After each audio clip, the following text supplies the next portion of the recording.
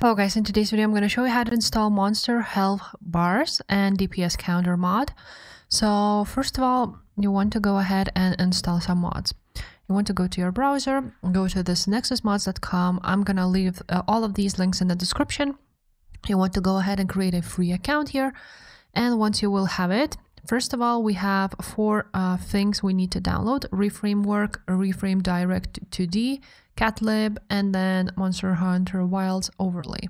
So the first thing you need to have is REFramework. You're going to click manual download here, and you're going to click slow download. After that, you want to download REFramework Direct2D, and then you want to go ahead and download CatLib and MHWilds Overlay. And as you can see, for this one, you need all of those. Now, after you have downloaded them, I have them here in my separate folder. Now, what you actually want to do is go ahead and extract this folder right there.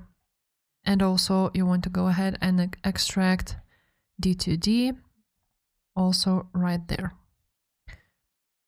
Just like so. Now you have two folders. You will have REFramework and REFramework DLL file. You can go ahead and delete those zip files here. And now I'm just going to go ahead and add them to the same folder. And now we have REFramework and a DLL file, which we're going to need. Now you can delete those. And now we are left with all these zip files. So first of all, we're going to extract CatLib. We're going to extract it also right there. And here you have it. Now you want to go ahead and open up CatLib folder. And here you will see REFramework folder. And here you will see auto run. So you want to go ahead and copy this auto run folder. Now open up the first REFramework folder and paste the one here. And now basically it will go into auto run folder. And as you can see, there is CatLib. So that's how it works. Now another thing to do is delete this CatLib right there. And this one too. And now we need to extract MHWilds Overlay. Now we have this, and here you will see REFramework right there. Open it, and you will see auto run and images folders. You want to go ahead and copy them.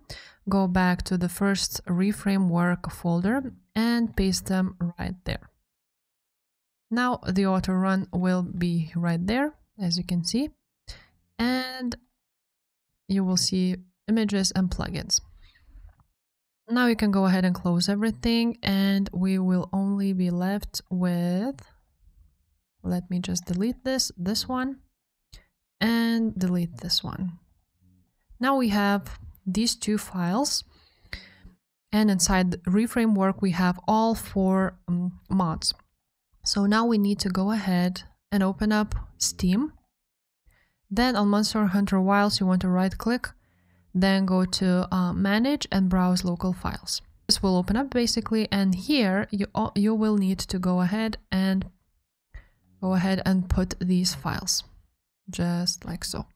And now you will have both REFramework and dim.8 DLL file inside the Monster Hunter Wilds, and that's all you need to do. Now all you need to do is open up your game. Now, once you launch the game, this will be opened. If you don't see it, then just click insert button on your keyboard.